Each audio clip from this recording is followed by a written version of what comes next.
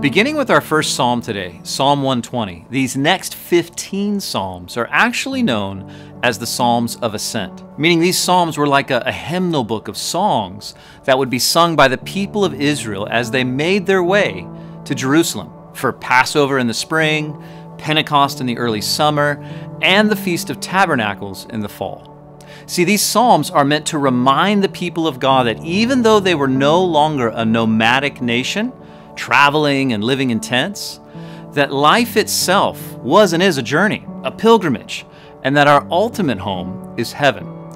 So as you read these psalms today, picture families journeying together to Jerusalem, singing together, setting their minds on who the Lord is and what He has done for them. Now, Psalms 120 through 125, they really center on a handful of powerful themes of seeking God's deliverance, finding our help in Him, rejoicing in worship, depending on His guidance, trusting in His deliverance, and standing firm in His security. And all of these themes and lessons are very important and still very, very modernly applicable to our lives today.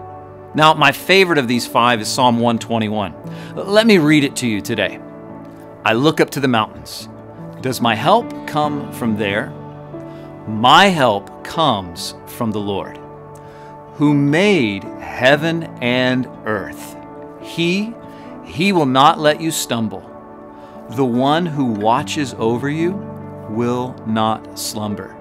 Indeed, He who watches over Israel never slumbers or sleeps.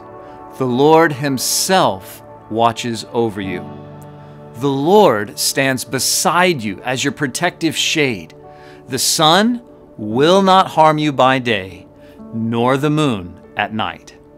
The Lord keeps you from all harm and watches over your life. The Lord keeps watch over you as you come and go, both now and forever.